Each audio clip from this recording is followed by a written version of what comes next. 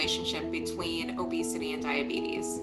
There are two types of diabetes to begin with. Type 1 diabetes results from autoimmune destruction of the pancreatic islet cells.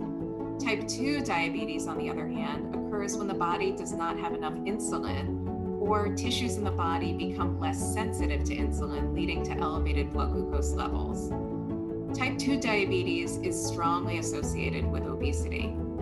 As obesity rates have climbed over the past decade, so has the co-occurrence of diabetes. And you can see that in this map produced from the Centers for Disease Control. As you can see, between the years of 2004 to 2016, the co-occurrence of diabetes and obesity has increased dramatically. And this is demonstrated by the progression of colors from light teal to dark teal.